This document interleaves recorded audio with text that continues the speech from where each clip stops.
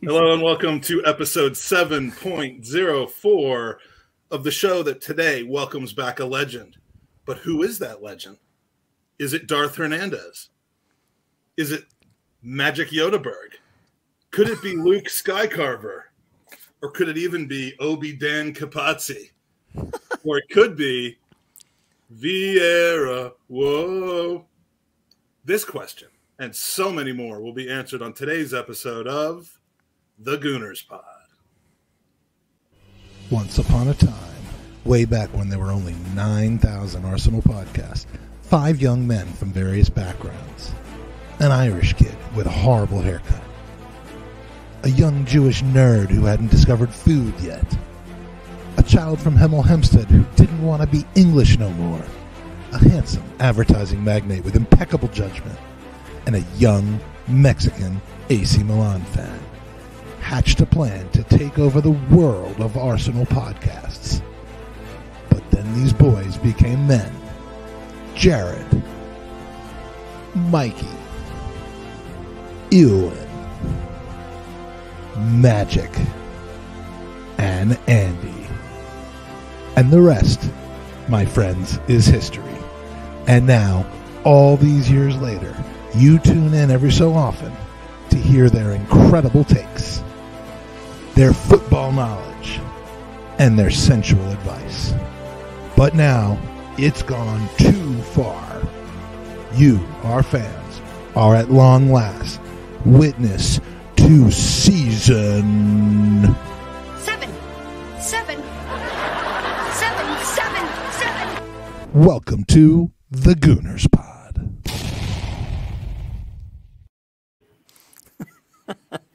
I feel like someone's put LSD in my Coke or something. Like, what have I just watched there? You know, this show's already, 25 times longer than your first podcast today on Lee Judges TV. No, I tell you what. And do you know what, Mike? I must say I'm loving the cap, the baseball cap's class, man. You know, anytime I get a gift from a mega media superstar, I have to wear it every time I'm with them. So this was handed to me by Dan Potts within 2 minutes of me meeting him for the first time. It is about an hour after my normal soup time, so I'm having liquid soup today instead. But it's Friday, y'all, and this is going to be a fun show. We've got to ensure that it's going to be fun. We have Jared with us. Great to see you, Jared. Yeah, likewise. It's been a little while since I've been able to jump on, so looking forward to it. Nice. And, of course, the returning legend, Dan Potts. Maybe or maybe not the legend that we were referring to in the show title, but Dan's back to spend his Friday evening with us. Welcome back. Pleasure to be on, man. Great to see you both. So now you have recently been on a trip that seemed pretty incredible. Now, I know you're excited about Arsenal returning to the Europa League this year. You've made no bones about that. But what dedication, mate. I mean, going to scout our group stage opponents one by one. You're a legend, dude. I mean, we have a picture of Dan in Croatia scouting Dinamo Zagreb right now. The dedication is amazing. Now, the one thing I do notice about this is, the water, Jared, is like a little bit different color in the immediate surroundings around Dan. Didn't your mom tell you to go before you got in the water? Do you know what? It's hilarious because the amount of comments I've had is like, you look like one of those football hammerheads where you're a tiny body on a massive head. And I didn't notice it until I'd put it up. I thought, what a beautiful scenery. And I think just to bring our layman viewers up, the water has a refractory element to it where the light waves tend to bend when it goes in the water. Here comes the science. And that's the reason why I'm only 2 inches long in most of my pictures, because I'm always in the water. But no such problems for Dan. And it looked really scenic, man. I mean, like there's the legend Dan with in Dubrovnik, I believe. Yeah, Dubrovnik, unbelievable place, man. The scenery is stunning, mate. Absolutely amazing. So me and my parents. Did you climb up that? No, did I? Hell, man. And we got a taxi. Does it go straight up the side, or is there a You can do it. Yeah, there's a cable car that you can get, but it costs like €40 each to go in it, and it's over in 2 minutes. Or you can get a cab for €50 between the three of you. So do you know what? There's a joke just sitting yeah, there. there isn't an innuendo or a joke there, but we'll skip past that. And yeah, and do you know what? It was stunning. Cost 40 quid and ended in less than 2 minutes. That wasn't quite where I was going with it, but no, that's beautiful. And of course, the lovely Donna Potts with a clean outfit with no red wine spilled all over it is a while you're not near her, mate, she'll be fine. Do you know what I mean? Yeah, she can wear whatever she wants without worrying about it being burgundy or whatever, the same color or whatever she's drinking that night or whatever I'm drinking that night. And then your lovely wife, Stephen, just looking beautiful as always. Beautiful. It's a happy family right there. You're only missing, the one you love the most. A special one, you know? Yeah. Not Jose the one who Mourinho. loves you the most. One who loves you the most. But yeah, I've always wanted to go, man. I've always wanted to go to Dubrovnik, and they said, look, we're going Croatia next year. And I said, I've always wanted to come. And they said, well, come on in, come with us. So obviously, as you know, I'm close to my mum and dad. So I thought, you know what, let's just do it. Two years without a holiday for most people, to be honest, because of COVID. And I thought, let's just do it, man. And I loved every minute of it. And do you know what I loved the most?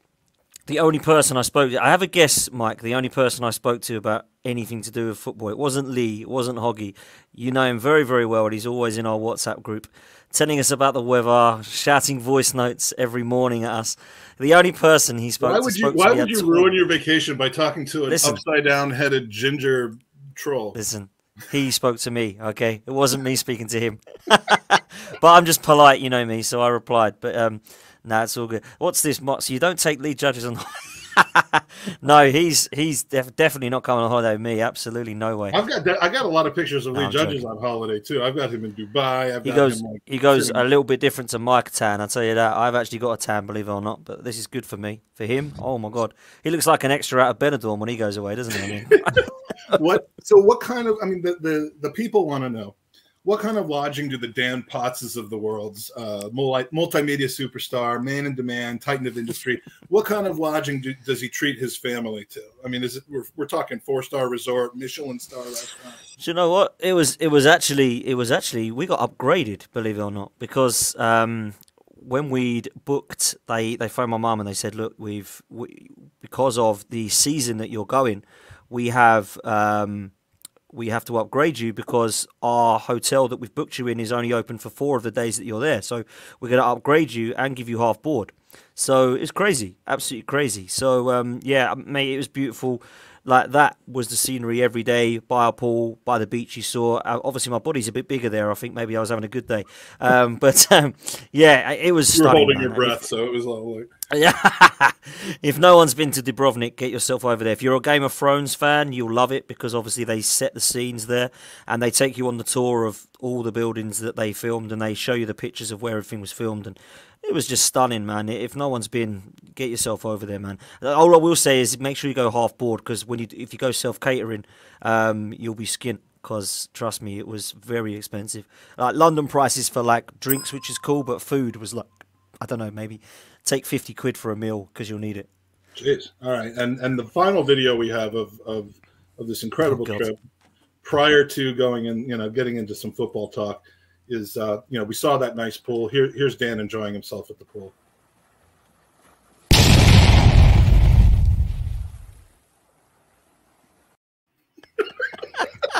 Never. You can't find Mike Feinberg without an Arsenal shirt on. It just doesn't happen. We get this incredible video from podcasters and media superstars from all over the world.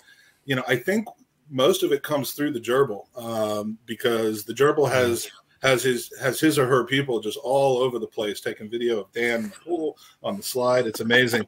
And any worry about you in that one looking too small is so let's get some business out of the way quickly. You're everywhere now. You're on Lee Judges TV. You're on AFTV. You're on BFTV. You're on and a new venture that everyone's finding out about now, which is Football's 12th Man. It's a channel where apparently all of the thumbnails involve you just standing there with your arms crossed, looking all hard like this. I mean, that if there was not a better reason to start a YouTube channel than to just, you know, have it all be, you know. Then I've put on some weight since then. I can't lie. So on a serious note, though, you're branching out beyond Arsenal content. You know, seeing a little bit of this on the YouTubes, but tell us a little bit more about the kind of the concept of the channel. We're going to see, you know, which top influencers we're going to see, which bottom influencers are we going to see? Are Jewish people allowed on it? I mean, we want to know the type, you know, the questions that. Well, talking of a Jewish person, Julian was on with us earlier, and I saw, but I didn't have my, obviously, as we know earlier, Lee was in control, so I couldn't put any comments up or anything. And anyway, I saw your comment saying, "What, Jewish people are allowed on here?" And I just started laughing. Anyway, no, but thank you for tell when you've read my comment. You can see Danny's the same. Danny the GFP and Mike Feinberg. I just start smiling, or normally the Gooners Pod in here. But anyway, so thanks for the plug, man. So I started a couple of weeks ago and launched it, and I've done about 5 or 6 videos now, and it's just literally Premier League content. I do enough about Arsenal. I need a break from it sometimes, but we're going to be doing quite a lot on transfers. And I'm inviting influencers on from every other channel as well. So I've got an influencer from every Premier League show that has committed to the channel, which is really good of them. Some of them you'll know, a lot of them you'll know from the Big Six. If you watch that show with Turkish, so it'll be Big Steve from Man City, Grizz from Liverpool, Tobes from Spurs, Matisse from Chelsea. So we've got quite a few of those coming on, and I've managed to confirm a few shows. So I'm going to do kind of a relegation fight for survival show with those that are down there. We don't want to assume, but I assume it will be the Forests, the Fulhams, those kind of stuff. Then we're going to do the best of the rest, and then we're going to do Race for Europe. I was going to do a title challenge, but I'm going to get bored of speaking to Liverpool and City every week. So let's just leave that one towards the end of the season. But that's the idea. There's going to be some quizzes involved. There's going to be some debates involved. Some combined 11s of teams of old. Some nostalgia. For example, we'll get a Manchester United, Manchester City, Chelsea, and Arsenal fan on and debate who had the best team, title-winning team. Do a combined 11 of those kind of things. So there'll be loads of content throughout the summer, and also when the season starts, we'll be doing some regular shows about progress or process, as everyone likes to call it. So I'm looking forward to it, mate, and I'm humbled, to be honest. I did not think I would have this much support and love for it, man. So it's been amazing, to be honest. To do the 5 videos I've got, I expected to see about 50 or 60 people join. So to get the numbers I'm getting, I'm very humbled by it, man. So thanks for the plug, man. Hey, no problem. And it's pretty refreshing too. There's so many, not just Arsenal podcasts, but team specific podcasts. It's nice to have one that's going to have a plethora of teams, a plethora of voices, and just a little bit of a view of the league top to bottom, not just the one specific team. So it's nice to have something that's a little bit different than the norm and what we see in a lot of the Premier League football podcasts too. Yeah, and not just the I mean, not that this is a bad idea, and people, you know, a lot of our very good friends, including you and Soph, do this every week, and it's very interesting. But you know, it's usually we'll have a West Ham fan on the day before the West Ham game, or you know, the upcoming opponent. But it's not necessarily, you know, what are people thinking around the league all the time. To be honest, that was how I started it, to be honest, of the idea, because I wanted to kind of, people said to me for a while, like, do you going to do your own thing, or are you just going to kind of, and I said, no, I don't really need to do my own thing. I love what I do. I love going and jumping on everyone else's, and then I just have to talk and then leave, and there's no setting up. Do you know what I mean? It's easy. So it's kind of, I'm fine by that. And then Lee said, you know, I'd love you to come on board with me. I said, of course, mate, I'll always help you out. You know, I get on very, very well with Lee. And I thought perhaps there's a gap in the market. I don't want to do another Arsenal channel, because if I'm honest with you, I'll just be talking the same stuff I'm talking on Lee, AFTV, Harry's channel, Tom's channel, your channel. I'm sorry, but you should have started another Arsenal channel where you just have all the opposite opinions of what you have on your normal channel. Like the Bizarro Pots channel, where you're like, Arteta's the greatest hire. I don't care about the lack of experience. I think we're doing great. Like come on with an I Love Kroenke shirt or something. You know what I mean? But, I guess that could be. You could call it the Gooners Pod, but no, no, it's a great idea. I'm excited to see it, and you know, the football community is one that has been very tribal on, like Jared was saying, on YouTube. And I think you're starting to see that break down a little bit. And some people might not like that, but there are some areas And I think one of them, not to put you on the spot, but we've talked about this, one of them is going to be charity. And so, my hope is to be able to, as I've said many times, take Gooners versus Cancer into gradually becoming, football versus cancer. And with people like you laying the groundwork for inter club relationships, not necessarily friendships per se. There's still got to be banter. There's still got to be some walls, but working collectively to promote good causes and good content are obviously positive. So great. You got to check that out. It's Football's 12th Man on YouTube. Is that? Yeah, Football's 12th Man podcast. So you'll find it on YouTube. I appreciate that, Mike. Thank you. And of course, man, we'll hook up. We always do anyway. And I'm more than happy to get what you're doing involved in other clubs. And I know for a fact the influencers would be more than happy to promote whatever's needed, man. So we can 100% sort that. And big up Fergus in the chat, by the way, because I ain't going to lie, that's where it all started with me on Guns and Yellow Ribbons. So remember your roots, man. And I think he came in here to prompt you to say that. Yeah, man. Always got time for them over there. Great podcast. Fergus is a source for a lot of things, and source of your success. He's very informed. He's a source of a lot of BMWs around the world, and it's fantastic. And I love that he's a source of putting a lot of beer into his mouth. And as we found out early yesterday morning, he's going to be a bachelor for the opening night game against Crystal Palace, which we'll talk about in a little bit. So watch out, little people. He's going to be on the prowl. So speaking of brand new content, we're unveiling, and Jared, you don't even know this, but we're unveiling a brand new segment on the Gooners podcast for our Friday shows. And I act like we do Friday shows all the time. We don't, but we're hoping to. And the segment is called The Gooners Pod, Arsenal Week in Review. I mean, you're going to get the top quality production aspects on the Gooners Pod. I mean, if you want the best, worst production values, this is the podcast for you. So this was a light week of Arsenal news, said no one ever. Everything's happened. So I'm going to kind of go day by day through the summary of the topics, and then we'll break them down kind of one by one in a more roundtable format, which is code for I'm going to stop talking as much as I have been and let you guys talk some. Starting on Monday, Arsenal announced Marquinhos. Wait, hold on. Wrong Marquinhos. I like this one a lot better anyway, man. A 19-year-old from Brazil dubbed the next Martinelli. ESR, Emile Smith-Rowe, who clearly needs rest right now, plays 75 minutes in a meaningless dead rubber U21 Euros qualifier. Do I have a picture of that? Yeah, there we go. And most importantly, the Gooners podcast season 7 begins, ending a 2-month hiatus. Hey, we're back. So Tuesday, I better get this off the screen. Lucas Torreira's desired employers, Fiorentina, apparently lost all the Vlahovic money in the couch that they got, and nothing left to pick up a £12 million buy option on him, crushing the poor little guy, making him cry, and returning to London to become an Arsenal player again, perhaps. We'll go into that a little bit more detail. 5,293 salty Arsenal Twitter accounts start tweeting that Arsenal are dithering and failing and falling behind again because we've only signed one guy in the first 3 days of the transfer window. And it gets especially bad when Yves Bissouma is suddenly going to Spurs for £25 million. We'll talk about that. Wednesday, we got to talk about Jerby. He broke the internet on Wednesday by informing, not predicting, informing the Arsenal podcast or Twitter sphere that for the second year running, Arsenal start the Premier League season off on a Friday night, this time at our bogey stadium of Selhurst Park.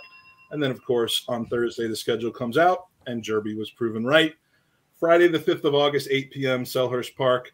Will we conquer our demons? Will we be fit to wear the shirt? We'll see. And then, of course, later in the day, 5 million people find out at the exact same time who Fabio Vieira is, and immediately either fall in love with the best Portuguese footballer of all time, or they decide that because they never heard of him, he must be a massive waste of money. On Friday, today, Arsenal tie down their number their new number 14. Sorry, Tom Canton, but Eddie Nketiah has officially made the squad. $100,000 a week too. Bit rich for my blood, but it's still £4 million a year less than Theo Walcott's last contract. And we've been linked from legitimate media, not rodents and other ITKs, with Tielemans, Gabi Jesus, Aaron Hickey, Lisandro Martinez, Lautaro Martinez, Eddie Guerrero, Conor McGregor, and Anthony Joshua. Are Arsenal doing bits in the market or not? So that's your – hold on. See, I'm like Lee Judges here. That is your The Gooners Pod, Arsenal Week in Review. That sexy, gravelly voice that only I'm capable of. That voiceover guy's class. I mean, yeah, we do you pay him a lot, or? Yeah, I reward him manually. All right, so Monday, let's start with you, Jared. Marquinhos, do we see him on the pitch this season? Is he Saka and Pepe's Europa League replacement or something more than that?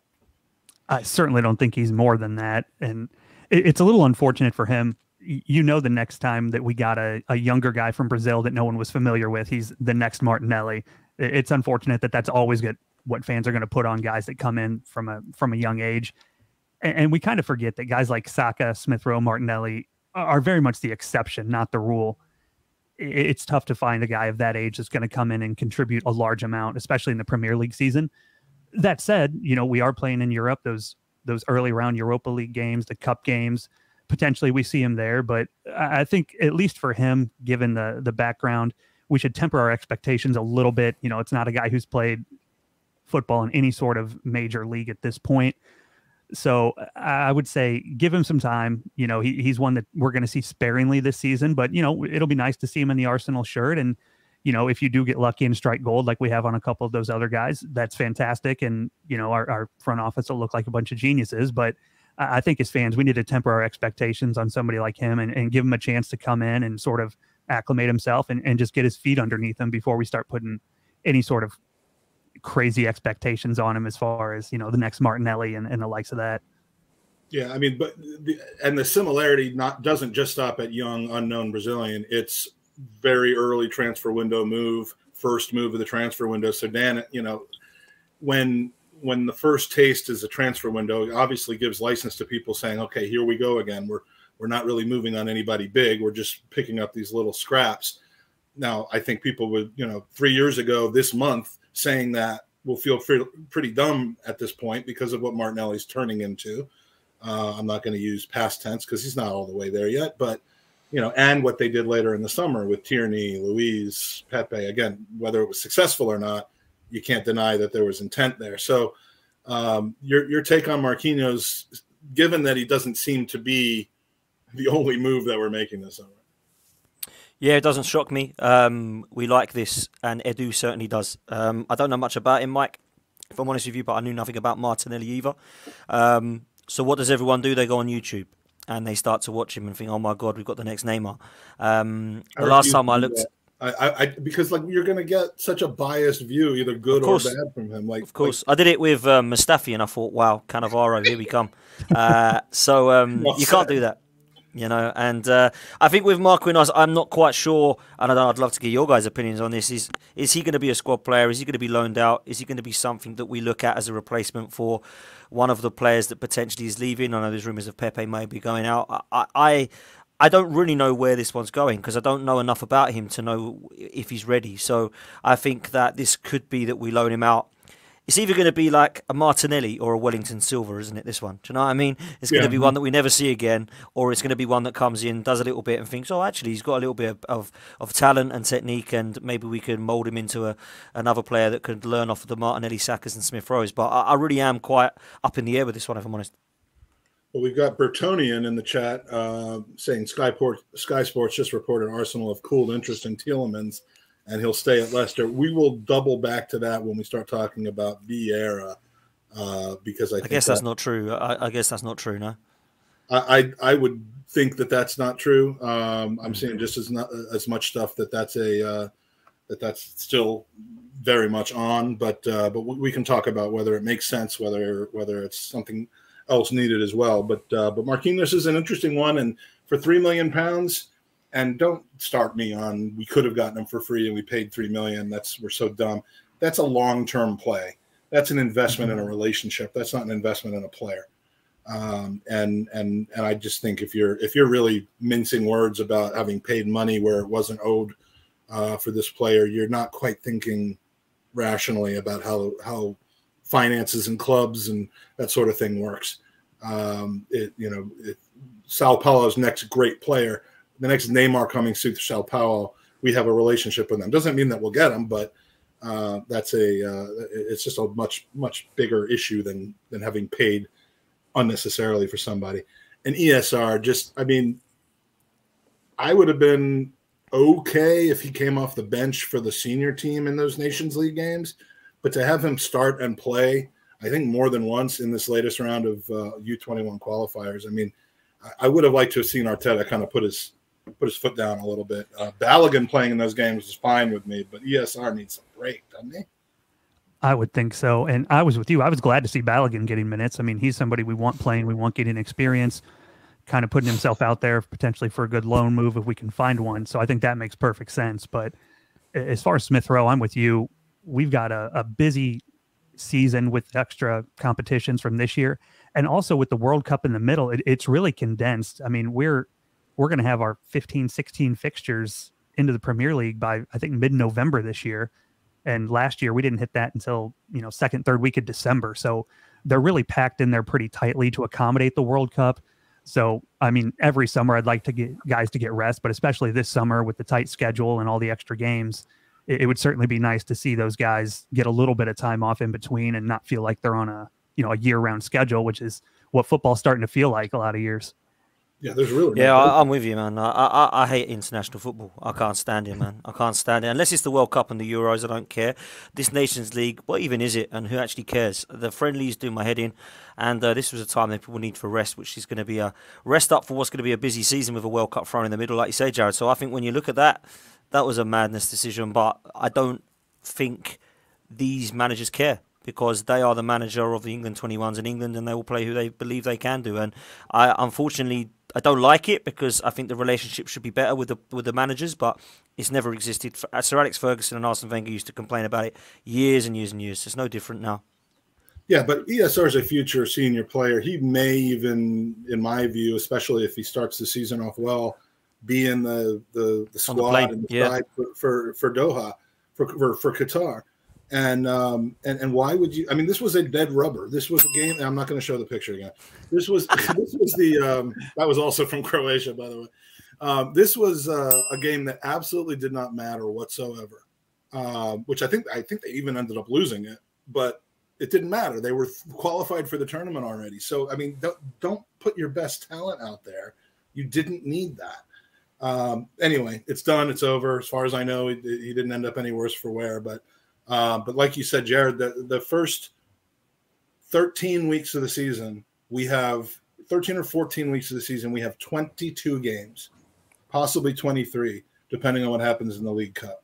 That is insane. 16 Premier League games, 6 Europa League games, and probably 2 League Cup games. We're going to need a lot more than a bunch of tired players starting at the beginning of the season. Tuesday. Interesting day. Lucas Torreira. Now, I'm going to briefly get my thoughts out, and then I'm going to send it back around the circle the other way to you, Dan. I've always loved Lucas Torreira. He clearly doesn't love being in London, but he seemed to be having a pretty good time before Unai Emery pushed him up the pitch way too far, playing him out of position, and then the whole thing, the wheels all came off. He wanted to stay in Italy. He's not staying in Italy. We're not re-signing him. We're not selling him for under 10 or 11 or 12 million pounds anyway. He's on 50 grand a week, which is not abnormal. I would rather just somehow there be a détente, aka a truce, or some sort of you know what, we want you here. We will let you go after this year on a free. We won't sell you, but we're not going to keep you here. We're not going to do anything else. We're not going to loan you. We want you to be here as Thomas Partey's primary backup. You will get some playing time because we're in all these different competitions, and just get the year out of him and let him go. I think he's probably more polished than Lakanga is at this point. He's certainly serves a different function than an Elneny, and we still have Elneny if we need him. And we got a lot of games. So was that part of the thinking when it came to Bissouma? What do you think, or is he going to be gone by the end of the transfer window? I'd like to think it wasn't part of the thinking with Bissouma, because I think we need somebody just like him, if I'm honest with you, because Thomas Partey's proved for 2 years that he can't stay fit without European football. So what chance has he got this year? I still think it's a position we need. And when Unai Emery signed him, believe it or not, Torreira was one of my favourite players, along with Aubameyang. I've just loved him. He was a battler. He was a little terrier. He would not let you have the ball for longer than a few seconds without putting a tackle in, and he could actually pass and spray the ball. And then when there was that double pivot of him and Xhaka, I actually thought he was a lot better than Granit Xhaka. What are you saying, Eoin? How you doing? He calls you Eoin. I'm sorry, you're in a flow. Go. But I must say, I do feel like this is time up for Lucas Torreira. And as much as I wouldn't be against him staying for a season to do a job, I honestly don't feel like he wants that. And I think that if we have an unhappy player, it's probably best to try and find him a club. And I feel personally like we need to try to move forward, not hang on to a player that clearly for the last 2 years has wanted to try and leave.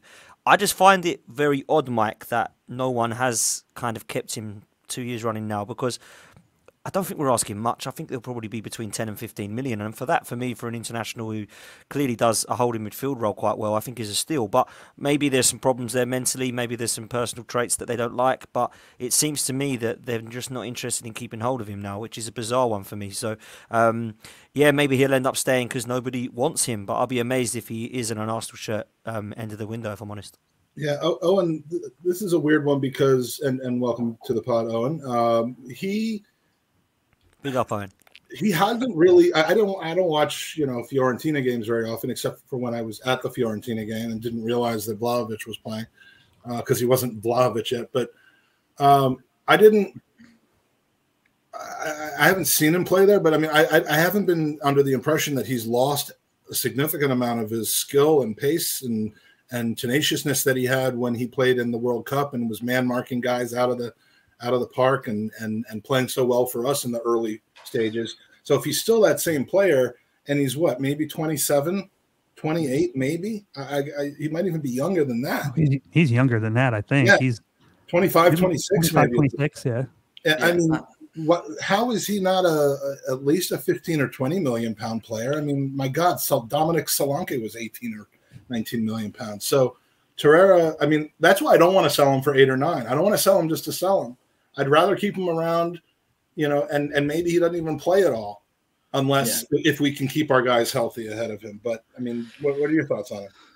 Yeah, well, I think that, first of all, let me say this. The only reason I'm on this podcast is because I was having a couple of drinks and my missus was like, are you drinking alone on a Friday night? And I was like, I better socialise with somebody, I suppose.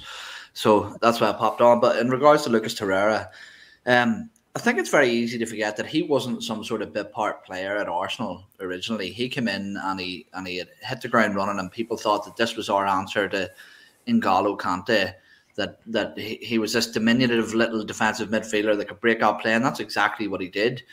And for all the praise, I think that hindsight presents Unai Emery and sort of the opposite of Arteta inners. I don't want to say Arteta outers because it's much more complicated than that. But people who are against Arteta always look back and say that how well Unai Emery did. But it really was, in my opinion, Unai Emery's management of Lucas Torreira that completely dismantled his Arsenal career. I think that, whilst I've seen in theory what he was trying to do, having your most aggressive presser, your most diminutive interceptor of the ball, playing furthest forward to try and win the ball back high up, it just didn't work. And I think it really he was still very, very, very early on in his Arsenal career at that stage. And, I think when you put someone through a negative experience like that, especially with obviously the personal losses that he endured whilst at Arsenal, I just don't think it was ever a match made in heaven, if I'm being completely honest with you. And look, there's no shame in saying some people just aren't cut out for the English culture. It just isn't for some people. You know, we see a lot of Italian players stay within Serie A, and I think that might just be the reason, is that they're just not suited to that type of culture. But before people you jump keep in, telling me I'm not suited for the English culture, and the people I'm going to pour this. Would you see this, by the way, while I give you a good answer? This is life-changing. Jared, you know how much I love Guinness. This is called the Nitro Surger. This isn't a paid advertisement, by the way. Look at this thing. It's insane. It like surges up your Guinness. It's great. But anyway, yes, Lucas Torreira.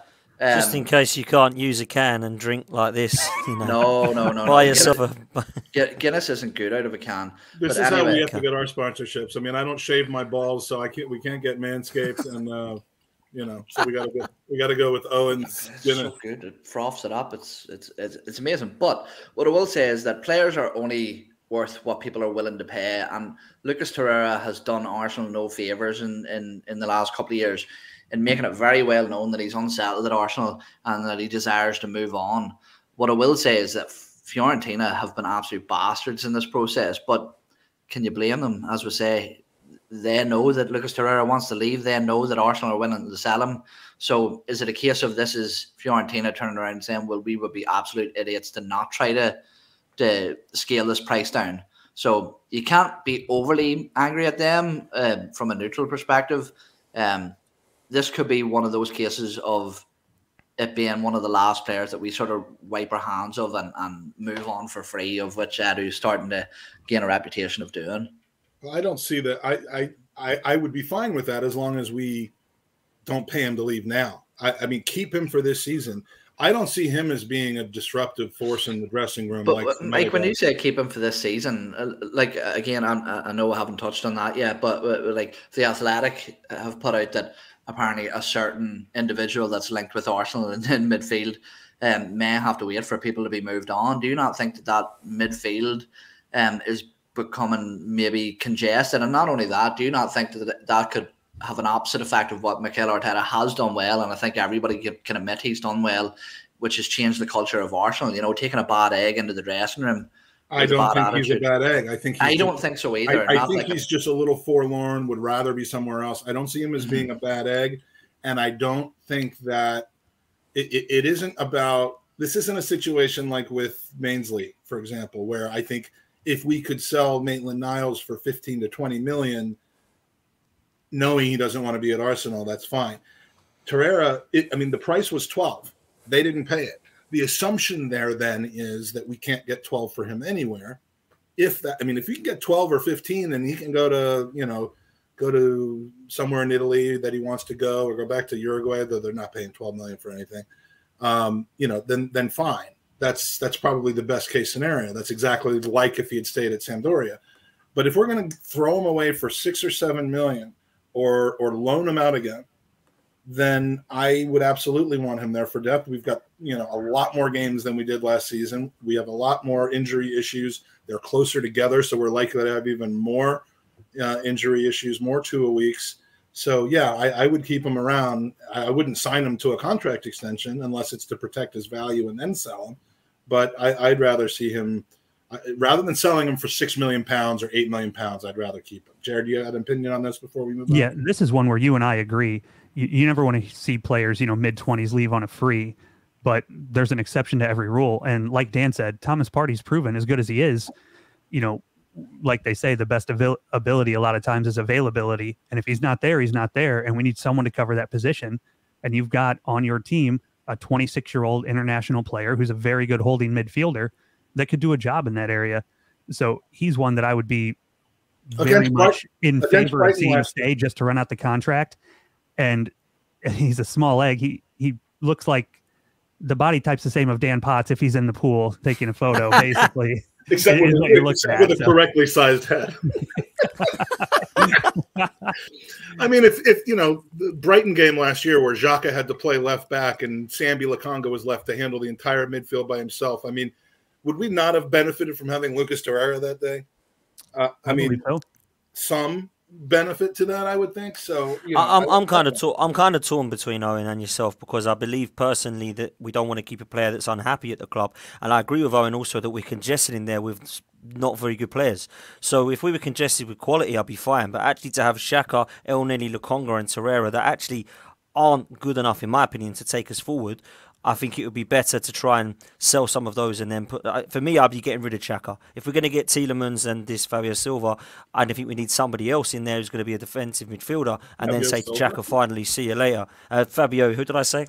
Vieira, I meant, sorry. Who's Fabio Silva? Is he any good? I've not heard of him either. Oh, is he the guy who plays for Wolves with the hair, like Jake's? Oh, that was a pop shot. He said, I haven't heard of him either. Jesus, you sound like everybody on Twitter. Yeah, there we go. Everybody. Why, do you know what I did love, though? Throughout the whole of us... Fabio Silva. Yeah, throughout the whole of us talking, Fergus just cared about the Guinness and just said it's amazing. I want one. It is. It's great. We love our Irish listeners. That's what I was going to say. I thought that was your bait. But do you not think, going back to Torreira, when you look at his role, the type of player that he is, I think Lucas Torreira isn't cut out in the Premier League to be a sole six, which is seemingly the system that Mikel Arteta wants to play with, either Thomas Partey or eventually maybe Sambi Lukonga coming into that role as well, dividing that between the two of them. I don't think Lucas Torreira is cut out for that there. Where does he fit in? Because then you have to look at the 2 attack and 8 sort of roles. Does he fit in there? I'm not so sure he does. So is it a case of not only is he unhappy, not only is the club willing to moving him on, but he doesn't really fit the system anymore either? Yeah, a good point. It's a great point. Thanks. I don't know what it was. I was looking at the chat, but Moss has Moss full of comments today, has a very good one here. Worth more Lucas to another Italian team or Atletico Madrid are interested too. Let's hang on. Rips it at the World Cup and then sell in January. Now, by January, he'll be able to sign a pre-contract with, Genoa or Crotone or whatever, club doesn't want to pay a transfer fee. But, if he has a good World Cup, you never know. The downside to me in this, the downside to holding on to Kolasinac and Mustafi and Ozil was massive, beyond just wages. The downside to holding on to Torreira is very, very minimal, in my opinion. It is maybe missing out on $6 or $7 million in transfer fee that you probably wouldn't even get until 4 years have gone by, and then and having to pay $50 grand a week in his wages, which in this day and age is not significant enough to be overly worried about. So to me, I will say this is Mike as well, Mike, which is another massive positive that I see from this as well. And I just hope that the sort of hold true to this is that Arsenal of a couple of years past would have buckled to that Fiorentina situation. We wouldn't have ever even heard about this. It simply would have been, Arsenal have parted ways by mutual consent with Lucas Torreira. And it's good to maybe see them start to turn around and they said, do you want to know what? Fuck yous. We're not going to be your bitch. We're going to hold on to our player. And even if it costs us a minimal fee, and like you saying there, would you rather have 6 or 7 million or Lucas Torreira for a season? I know I would rather have him for a full season. Yeah. Now, if it was 15, 20 million, definitely. Or if his wages were, 150, that would be a different story. So yeah, absolutely. Yeah. Speaking of defensive midfielders, Yves Bissouma, such a, from a player standpoint, such a desired, seemingly perfect fit. Although not everybody has agreed with that, over the past couple of seasons that it's been rumored.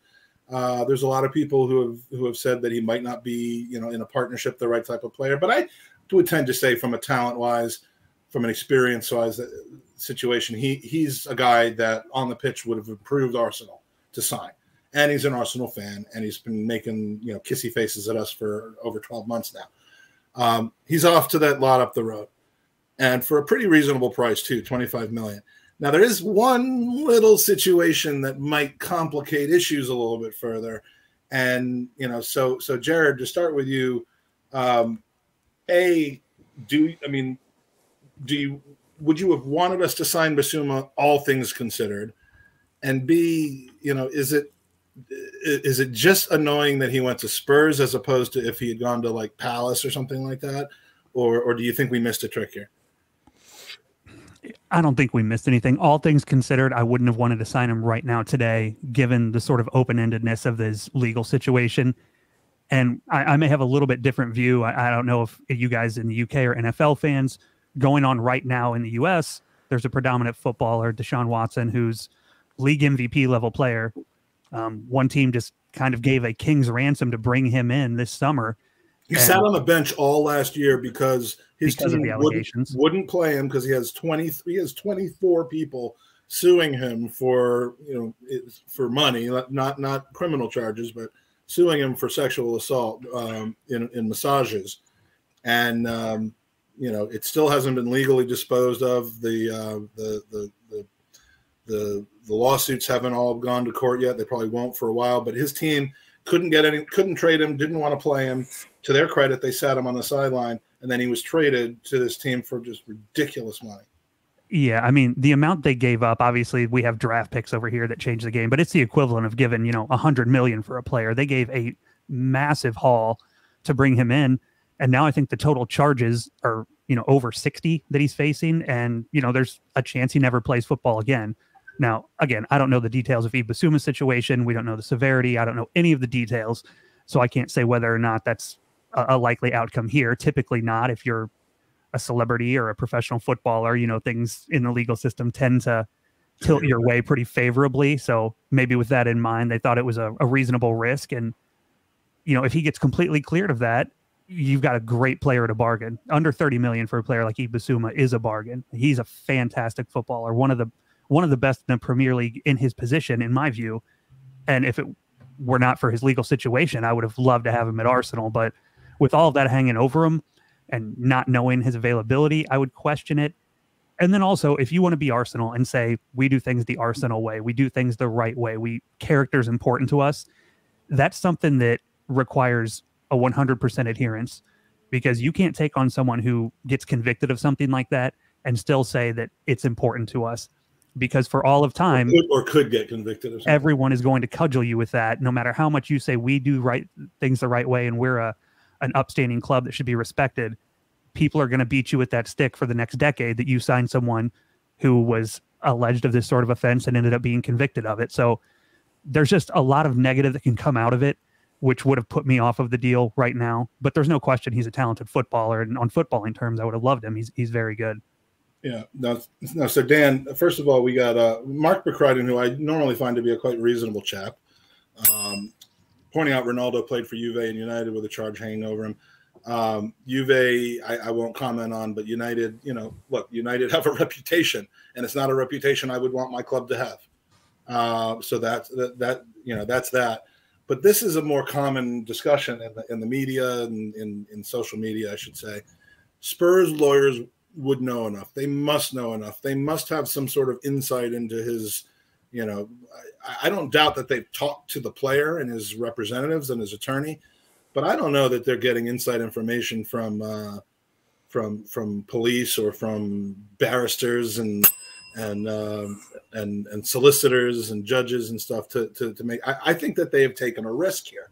It might be a calculated risk, but I think that it's more than a zero risk. And I don't believe the whole thing of, they wouldn't have spent the money if they thought it was right, because you could flip that around and say Brighton wouldn't have sold him for so little if they knew he was innocent as well. So Dan, your thoughts on the entirety of the whole thing?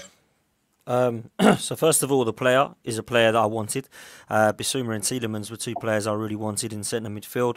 I really like everything that Bissouma represents. I think he epitomises what we need in the Arsenal midfield. I think he's aggressive. I think he's a great footballer, technically on the ball as well. And I think he's just got the attributes that I feel we've been lacking in the Arsenal midfield for many years. So he's a player that I really like. It hasn't annoyed me just because he's gone to Spurs. It actually would have annoyed me if he would have gone for 25 million to anybody, because that is an absolute steal as far as I'm concerned. I know he's got 1 year left and he's got all this stuff up in the air, and I'll come on to that in a minute, but I actually believe that as a footballer, to get somebody of that quality for 25 million, you just have to do it. It's great business, it's smart business, and it's a fantastic signing. I think he's going to upgrade Tottenham's midfield, albeit it won't be difficult because it's only got Højbjerg in it, really, because Bentancur, as much as I like, I think Bissouma and Bentancur is an upgrade. And he would have upgraded many sides, to be honest with you. Where I'm confused is why nobody else went in for this guy, which is why I think we come on to the next bit about his personal side of things, because Arsenal weren't interested from what we're being told, but neither, I don't think, were Villa. There was rumours that they would have put a bid in, they never did. Newcastle, that would have been a perfect signing for them, him and Bruno Guimaraes in the middle. They never went for him. So teams that had money, never went. Manchester United, surely they would have been, I mean, they've got McFred in their midfield, do you know what I mean? So for me, you'd like to think that they would be happy with somebody like him, but they didn't go for him either. So there's something that stinks here, and I don't quite know what it is. Now, I would imagine Tottenham have done their research as to what this is all about, but like you rightly say, how much do they know? Because I don't know anything about this. Now, this guy could just walk and be fine, and it could be done and dusted, and from what I'm hearing, it's not looking like there's going to be anything that happens, and he'll be a Tottenham player, and it'll be a great signing, but you just never know. So that's the only thing I can see as to why not everybody's gone in for this guy, because if he was up for sale and put in a transfer request, I would be amazed if 5 or 6 clubs didn't go in for him, because I honestly don't feel like there's many defensive midfielders as good as him in the league that aren't of the quality of somebody like Declan Rice or Rodri.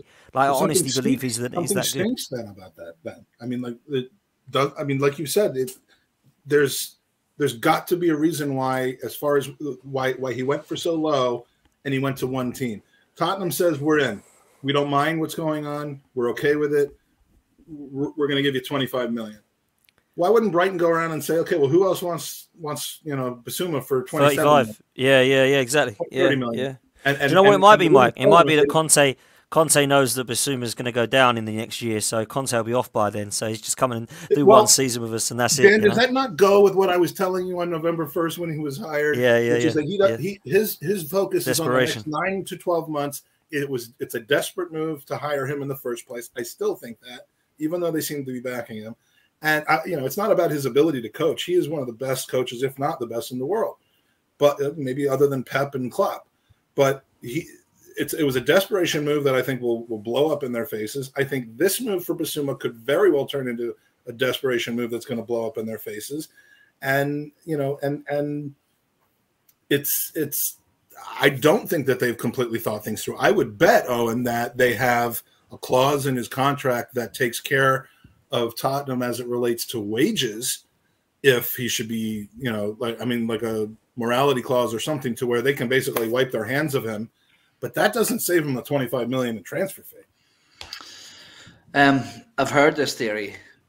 I put up, I'm not sure whether you've seen it. It was, how I like my analogy and hypothetical situations, and I put up a poll on Twitter the day that he was rumored to be signing, which was that if I was to go out looking to buy a house, but the house that I was looking at was awaiting a survey inspection to see if there was structural damage to the foundations, would you still pay upfront for the house? And I think about 90% of the votes were no, absolutely not. My favorite part of that, though, was that you slow played it perfectly, because people were like, well, how much does the house cost? And you were like, what was your answer? About 25 million. Because I actually didn't get it at first. I was like, I just know that everything another house. Everything you do has to do with construction. All of your analogies have to do with construction. So I was like, oh, here comes another one. And and you've moved 3 times in the last 2 months. So I'm like, oh God, is he moving again? And then when you said 25 million, I was like, oh, that was brilliant. No. It's the whole point of, you think of an investment, and exactly in that situation, let's say the house is £120,000. Like, that's still a lump of an investment. Now, you look at £25 million, especially in today, and I don't want to get political with this, but we all know how seriously those types of allegations are treated in modern day society. You look at some of the high profile cases being put on the news now. It's too dangerous of a situation to dip your foot into voluntarily. And I myself, if I'm being completely honest, I don't think that there is this clause that relieves Tottenham of any duty of paying for his wages, because if you're any kind of an agent, you're not entering into any type of deal like that. We've seen this player horn himself out. He doesn't have that with Brighton, so you'd almost rather him just stay at Brighton if that was it. To be honest with you, I think that he's obviously an absolutely unbelievable player as well, but the situation for me there, it's too rocky of a road to be walking down. Like you say, with the reputation that Arsenal has for that sort of class, no, not for me. And you know, not that this matters to most people, and ultimately it doesn't put trophies or keep trophies from being in the trophy cabinet. But you know, who needs an opening day picketing or protest from women's rights groups in the news and in social media against your club because of bringing on a player? You know, if someone had signed Mason Greenwood, is that his name? Yep. I've forgotten his name since he fell off the face of the earth. But like, you know, if someone had signed him or if England had called him up, I mean, believe me, the blowback would have been massive. So I think people are just going a bit nuts on this this situation. And just so you know, the Tielemans thing is apparently true. That Sky are reporting that. So that's a bit strange for me. I don't know why we would pull out of that. They're saying he's going to sign a 1-year deal at Leicester. Why would he do that? I don't get it. I hope that's nonsense, man, because I'd love him. I think he'd be brilliant for Arsenal. I really do. But we'll see. We'll see how that plays out. I don't know. I mean, there's a lot of negotiating tactics that can be used in a lot of different ways. But you know, I had seen just enough reports saying that the one had nothing to do with the other. But a lot of rumors flying around right now. And I think if the first week of the transfer window has taught us anything, it's that we need to just kind of like let things play out a little bit rather than, you know, overreacting to every single piece of news that comes in. And you know, so being excited about Tielemans coming in on top of Vieira, you know, I'm going to put that on hold as much as I am putting on hold being worried now that we've decided on this kid and now we're not in for Tielemans. So, and when we were in Leicester, not when we were in Leicester, Dan, but when my son and I were in Leicester in April, we overheard a lot of people talking about Tielemans and the fact that they would be happy to see him go. So, you know, I'm not much of a tactical analyst of players. I kind of buy into what everyone else is saying when it comes to that, but very few players do I have a strong opinion on. Tielemans is not one of them, but Leicester doesn't seem overly enamored with the guy. So I'm you know, I'm a little wondering why we think that he'll be so good for us, but I watched a lot of him and Maddison. Just quickly, I watched a lot of him and Maddison last year because we were linked with both of them, and I actually really wanted Maddison. I really liked him, and 16 goals and 12 assists later, you can see why I wanted him. But I feel like with Tielemans, I watched him because I didn't know much about him as much as I did Maddison, because I hadn't really watched him. I just heard that he was a half-decent player, and I actually really liked Tielemans. I think he does a lot of defensive work, and a lot of the time that people see Tielemans, it's a lot of what he does moving forward. But I'm a huge fan of him as an all-round midfielder, and I think he'd be a massive upgrade on Granit Xhaka, albeit not difficult, as a number 8. So I would be really happy with Tielemans. I would have, but I mean, I'm on the side of I would love to have him here just because most people who I know whose opinions I respect have said that. So Mark now redeeming himself with me by saying we've lost interest in Tielemans because the charges on Basuma have been dropped, and we've just offered Spurs £60 million for Basuma. that would be classic Arsenal. And you know, one of the things that Ken Kuhnry says is sort of reminds me of Victor Wanyama, and I think he means the situation where we were rumored to take him and then didn't. What it reminds me of, and this another Southampton midfielder who, at a time where we were so bereft of a number 6 and we hadn't had anyone for so long, and Morgan Schneiderlin was available. And that summer, I remember I just, you know, every once in a while, something just gets into my head and I just go crazy over it. It's happened with Monchi. It's happened with Balogun. Like all of a sudden, I'm just like, you know, this is the greatest thing that ever happened to Arsenal if we do this. And, you know, it's usually just a joke for me. But like Schneiderlin, I was like, he just seems like the perfect fit. And it's almost laughable now looking back at what happened to Schneiderlin's career after he transferred to United. But like it reminds me more of the Schneiderlin situation than the Wanyama situation. Maybe his style of play is more like Victor Wanyama. But even Victor Wanyama went to Spurs, and I hated to see him go there because I had a lot of love and respect for the guy. But his career didn't quite work out there either, did it? Might have had 1 or 1.5 good seasons there. So but that's a good comment from Ken Kuhnry. It does remind me of that. So we got to speed through the rest of the week here. Wednesday. The only major thing that happened on Wednesday, I mean, and it was a major thing, was this. Now, if you don't know this little guy, he is the biggest Twitter superstar in the history of Arsenal. bigger than Thierry Henry, bigger than even Lee Judge's. It's amazing, and he did it again. The son of a bitch did it again. He had a piece of news that came out, and in fact, he even had two pieces of news that came out, because when he was on our podcast on Thursday morning, 4:30 a.m. Eastern time, 9:30 a.m. doing the fixture release, he broke another piece of news, which is that the Amazon documentary premiere is going to take place 3 days before the season starts. So quick, just 10-second response. Are you thrilled about the Amazon documentary coming out? And and either way, would you have preferred that it be over the summer rather than kind of basically overshadow and overlay the first half of our season? Oh, and start with you. I'm neither here nor there, if I'm being honest with you. It is what it is, in a sense of that there's no way that a football club like Arsenal are signing off on something like this without some form of creative control. And I think it was very plain to see in the Spurs one, as funny as it was to watch, it was hilarious. But that a lot of it seems staged, especially with the whole Jose Mourinho factor.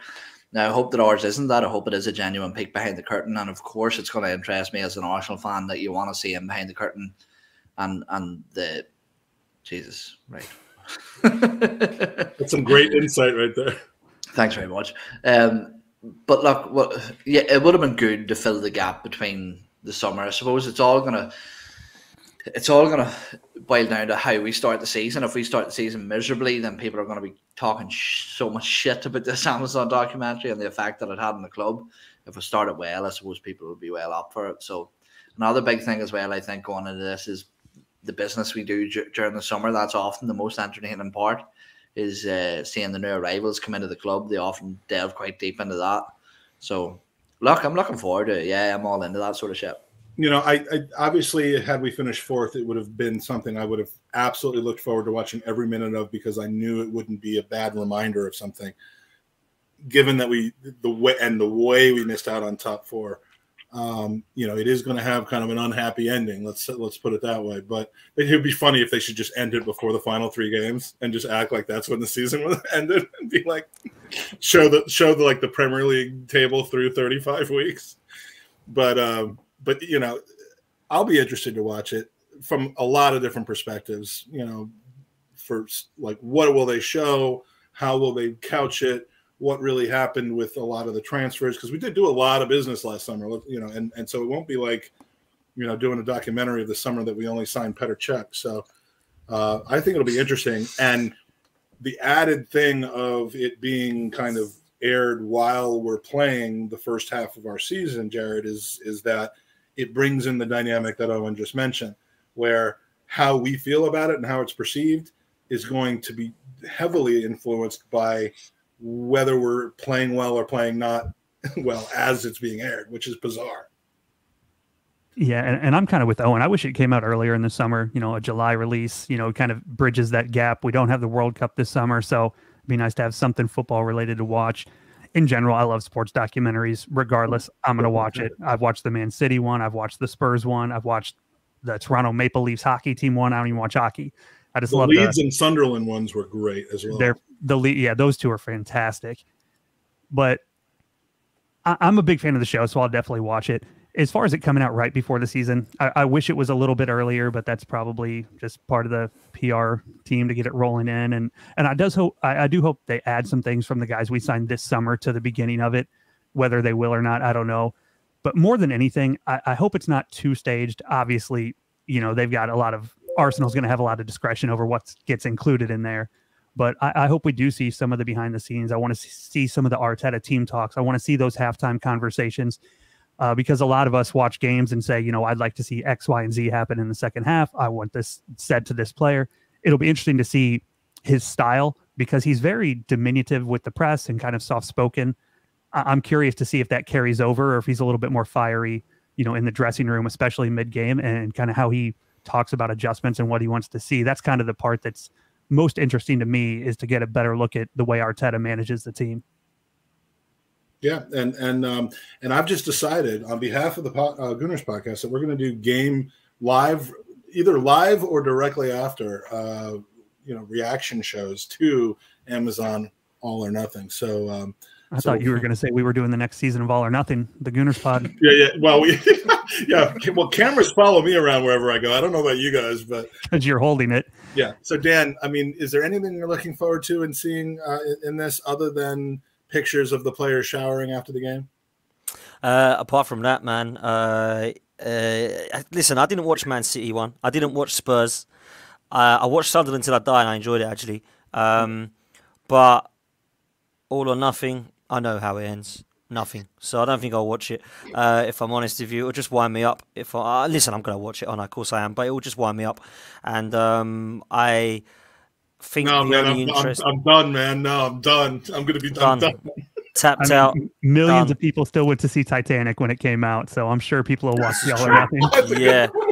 That's a really good analogy, That is a really good analogy. What happens? Yeah. It's a bit like watching Prison Break and then thinking what's going to happen. Dude, listen. If the Titanic had sunk just outside the top of the water rather than all the way to the bottom, then I think it would have been a great ending. So, I personally feel like everybody Arsenal fan will watch it, even if they don't want to admit it. But I don't know what we're expecting to find, if I'm honest. Maybe some inside knowledge about players and relationships and what Arteta is actually like in the dressing room, I suppose. I tell you can I ask Dan this here, right, Dan? Because you're. Let me just say this and then go back to you. What Arsenal what we will find is agendas, and not just on one side. I'm not. We're going to see agendas. We're going to be seeing people use what was aired to either say I was right about this or this is too staged. I mean, it's not going to bring the club together. It's not going to bring the fan base together. It's going to do the opposite. That's what I worried about from the beginning, and I think that's what's going to happen. But Owen, back to you. Yeah, no, I was just going to say, just for Dan, obviously, what's the play with it? You're a negative cunt. No, I'm just fucking. I thought we said we weren't going to talk about what we say in the group. He knows somebody fucking around. No, but the one thing I will say is that my biggest takeaway from... Loved it. Sorry, bro. No, you're cool, man. You're cool. My biggest takeaway from this season was that the atmosphere around Arsenal has changed, I think, in like fucking years. I mean, since like I was a kid, that long ago. The atmosphere has changed in the stadium, around the Arsenal fan base. There is undoubtedly a togetherness that Mikel Arteta has been influential, I think, in changing the characters he's brought in, the likes of Aaron Ramsdale and Ben White, that shithousery stuff coming back and sort of fuck you, us against them mentality that we start to have now. And I know that you're quite critical of the ownership and Arteta to a certain extent and stuff like that, but where do you stand? As you have to be feeling better as an Arsenal fan now than you did, say, 3-4 years ago, surely, are you? So I totally agree that the atmosphere is better in terms of a connect with the players, but I haven't enjoyed the last 3 years as an Arsenal fan because of how poor we've been. 8th, 8th and 5th is not grand to me. So that's why I haven't enjoyed it. However, I do take your point that when we go to the games, there is more of a togetherness and a connect with the fans. 100%. That can't be denied, whether you love or hate what's happening at the club. I think, don't call me Shirley. I think that it's definitely 100%. I agree with you and what you've said. And I do think that what Mikel Arteta has done, or just tried to do at least, has all been for the right reasons. Like, it's all come from a good place. Do you think, here's a better question. Do you think that if Mikel Arteta was a football director, that he would be doing a very good job? That's a great point, That is a great point, because most of the time, the last 2 years that I've been questioned. Yeah, maybe they swap roles, yeah. But I do feel like bowl, the dirty bastards. I have said, to be fair, that the last 2 years off the pitch, I've been a lot more positive, and I've given them a lot more praise. On the pitch, I think it's been really poor at times, but actually off the pitch, removing the culture. I know it's not hard to do. I mean, everybody knew to get rid of Mustafi, Kolasinac and Ozil, and you might be doing the right thing. But he did it, had to take somebody to do it. And that is definitely a positive. So I think you might be right. You know, if you wanted the fan connect, if you wanted to have the crowd listen to with some of the songs that we've seen, and that guy, I can't remember his name now, the North London Forever stuff, I think you're right. Yeah, off the pitch, we're seeing some good things. But I wouldn't mind some results on it, mate. And maybe I'll start giving him some praise next season. We'll never know. Will this guy start giving him some praise, though? I never know with him, man. He's the biggest flip-flop I know, bless him. One time he loves him, next time he hates him. But and you know what? I think that's the way it should be, man. I think that's why he's universally beloved by everyone other than barbers.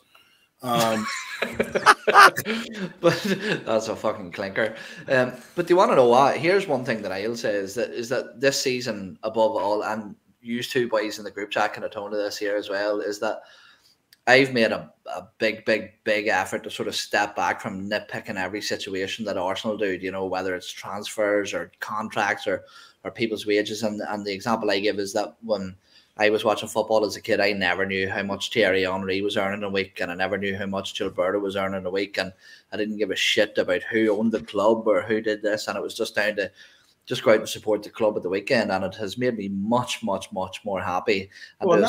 And that was my only point, Dan, when my daughter and I were over when I was over and my daughter was also there, which she still is, for that last game of the season. And I mean, what a fun day in the midst of a shit week. Like it can be that. I had on that Sunday, May, what was it, 22nd? I had one of the best days of my life. I shared the Arsenal with my daughter and her friend. I saw all of my mates. We had a great time before the game. We had a great time after the game. We won 5-1 against an awful Everton team. You know, the social, to be honest, Mike, the social has got most people through. I spilled wine all over your mother. Yeah. Jared Camden Uri on his honeymoon. Yeah. I mean, I traveled to Northern Ireland to watch the North London derby with Owen. I mean, it was still a great night. Talk about enjoying something in spite of the product on the pitch. If ever there was an example, that was it, because it was one of the worst 90 minutes I've ever had to sit through. But I had to grab the microphone out of Lee's hand when he was doing the uncensored on Lee Judge's podcast, because I'm like there's so much negativity going on right now, and I accept and appreciate and respect all of your opinions about the thing in general. But at the end, I had to get this in. I said, we just beat a team 5-1 at home. Can we have a second to enjoy it? Like in this moment, can we be happy? And I will say as well, Mike, I think the home and away support this year has been the best I've seen in a long time. Amazing. Like, unbelievably good. And I know you've been to some games, Mike, and I've gone to. Well, our Leicester away experience was amazing, and then I know it was Leicester was superb. Villa was superb away. Great away day there in the sunshine. You and Fergus ended up having 97,000 beers, and what was it? Yeah, we had a load of beers in Leeds, and then decided to do a podcast.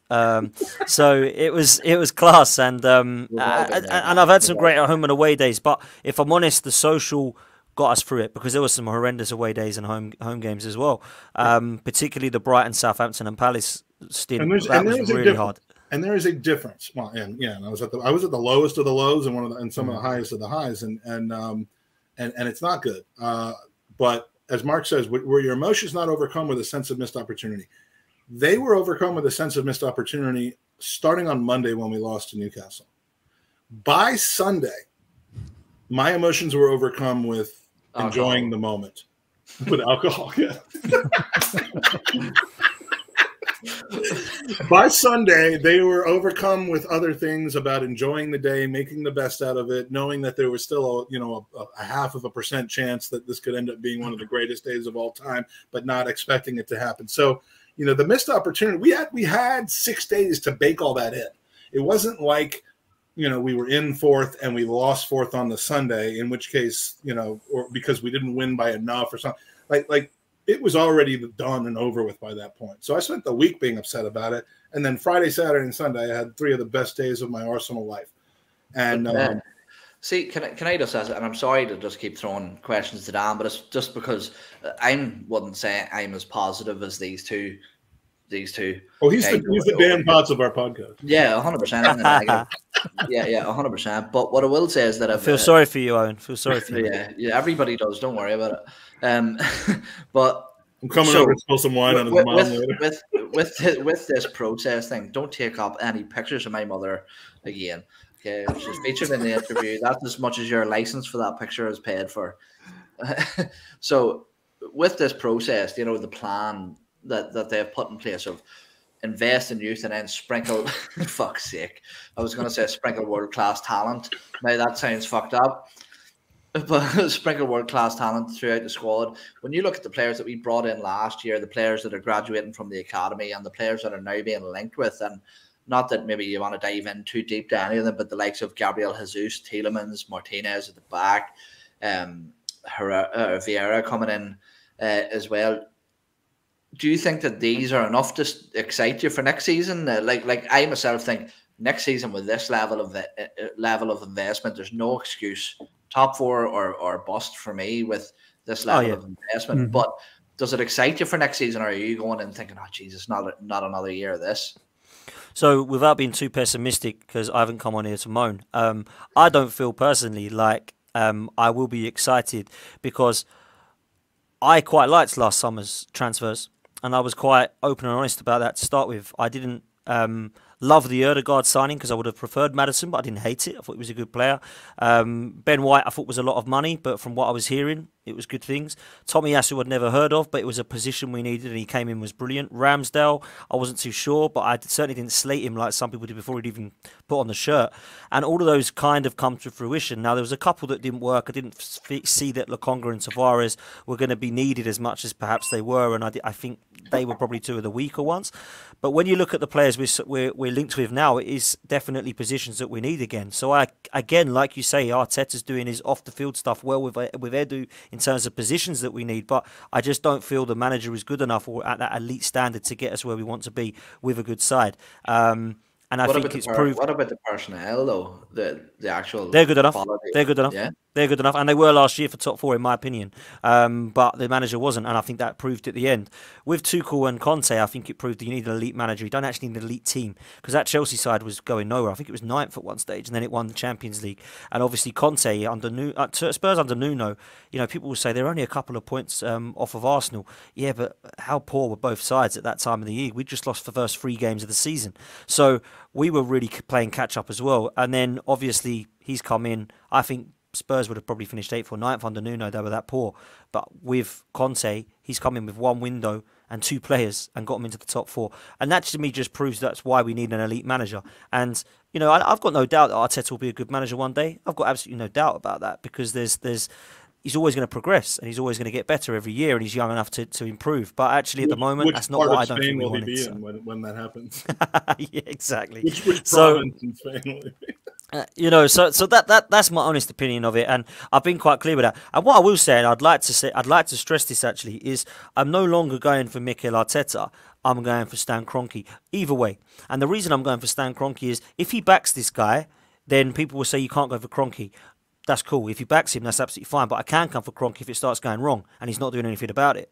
That is where I can come for Kroenke. I can come for Kroenke if he doesn't back this guy, because if he thinks that he can't get into the top 4 without backing, and he doesn't back him again with this squad, then yeah, I'll be coming for Kroenke. So I think when it comes to it, I've got more hatred towards the process because of Stan Kroenke than I have for Mikel Arteta. And I think looking back, I've been so angry and annoyed with Mikel Arteta because of his on-the-pitch stuff, when really I think most of the blame comes from ahead, because who put this guy in charge? Like, let's be honest, who put this guy in charge? Nobody. I don't know any Arsenal fan that wanted Mikel Arteta. I'd yet to meet one. Well, having said that, I don't really understand the fan protection. That's something no one can answer. Maybe someone on here or in the chat can answer me why the guy gets so much love and protection. Maybe it's something that... I love that. And it's true as well. But I do feel maybe someone can tell me why Arsene Wenger and Unai Emery managed to get higher positions and got slated when Mikel Arteta has got poor positions and then is absolutely loved. I don't really know the reasoning for that. Mike is like a fucking slingshot. Go. Wants to get in. It's well, because I think that there's 2 different classifications of people that and I'm definitely in one of these camps. The camp I'm in is I don't want to start over again. I don't look at the person specifically as being faulty. I'm looking at the entire thing, and I'm willing to give it a little bit of time because I see us heading in the right direction.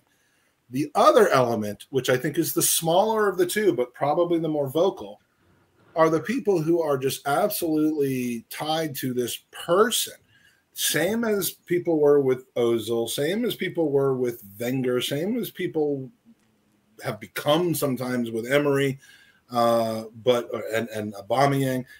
I couldn't give two shits about Mikel Arteta. I don't care about Mikel Arteta other than the fact that he holds a position in my life right now that I find more important than most that don't have anything to do with my family. And that is the guy who's essentially influencing the club that I love and how we perform over the next, hopefully, many, many years. So my support of him is support of the idea that he is putting his efforts towards improving the situation for the club. That's funny. Fergus, that is hilarious. Josh asked us last year to be excited. By the way, it was 3 years ago. This year, Dan Poda said, "Stan, be afraid." So next week we will actually have Dan Poda on to answer to those comments. Anyone know who that is? Yeah, I don't know who it is, but we're going to get him on. Maybe it's my Polish brother or something. I don't know. But so I wanted to distinguish between people who support Mikel Arteta and people who support the manager of Arsenal Football Club. I support the manager of Arsenal Football Club, and I'm not saying that in the snarky way that it's normally meant to say you don't support Arsenal Football Club. I support the person in that position. If they sacked him tomorrow, I would be fine with that as long as I saw a continuity plan that brought someone in that wasn't going to result in us taking 4 more steps back to take 4 more steps forward. And I think the way you've explained that is really good, to be fair, Mike, in terms of how you feel. But I feel like the question was more, you've said you'll support the manager, blah, blah, blah, and because he's the manager. And it doesn't mean I will never question the manager, but I don't think that it's absolutely, and that's why I'm saying that you're not in this category, because there are some that will just, I mean, like Ben White, 50 million. Oh, is that a bit much? Oh, praise the Lord, what a signing! And it's all like, hang on a minute, like we don't know what he's going to do yet. You know what I mean? Like he might be awful, and it's just this loving session I don't quite understand. And you dare question his tactics, you dare question his we didn't get anyone in January. It's really disappointing but it's better than buying someone we didn't want. It's always something to come back at, and I think next season it'll be interesting if we don't get top 4 where these people disappear to, because I believe they'll go silent, and yeah, it'll be interesting because people have received a lot of abuse. People have received a lot of abuse from the people that love Arteta, from the people that don't, and I think that sometimes people like myself, I receive a hell of a lot of abuse, but unfortunately, this is what you get in this game. But I've received a lot of abuse about slagging off the manager, and sometimes I've gone over the top, to be fair, and I have been tongue in cheek a lot of the time. As someone that knows you, like a lot of the time,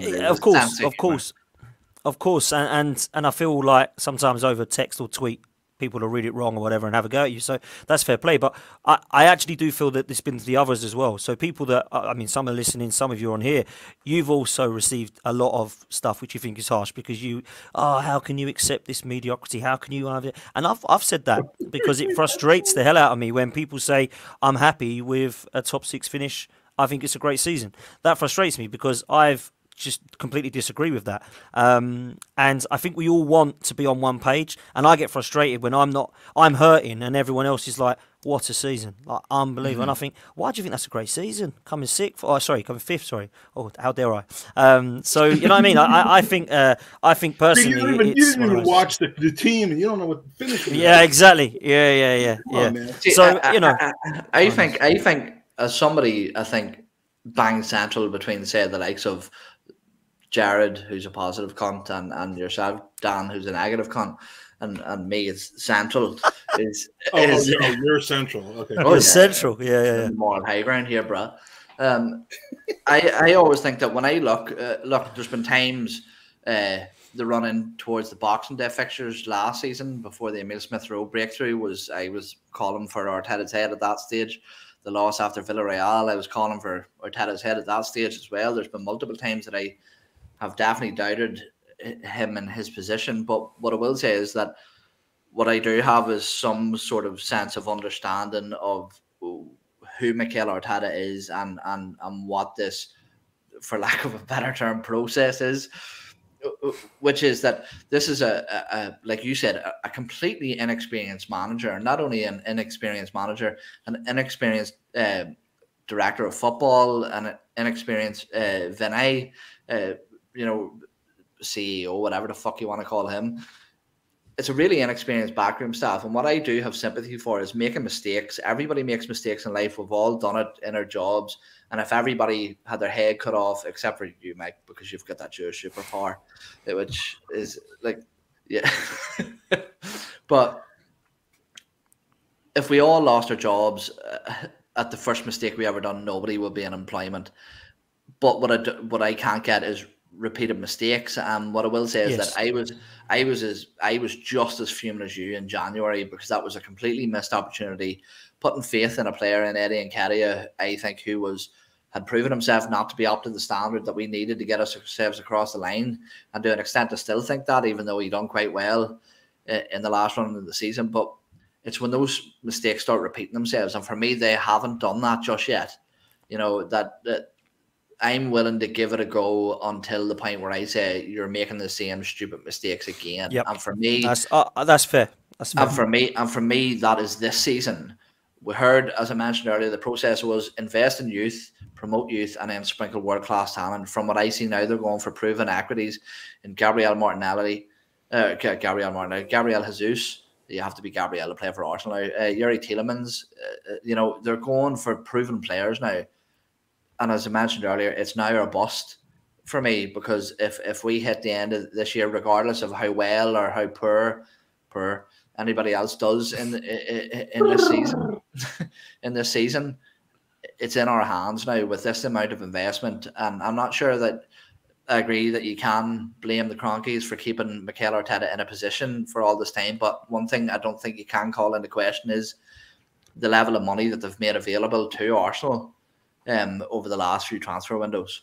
Well, and we'll be talking about that because we're almost set for I've been promising it to the Arsenal Lounge because Mo and I got into a bit of a discussion about I heard about this. I was on the lounge last week and they said, do you want to come on with Mo and Mike and talk figures? And I just said, nope. Look,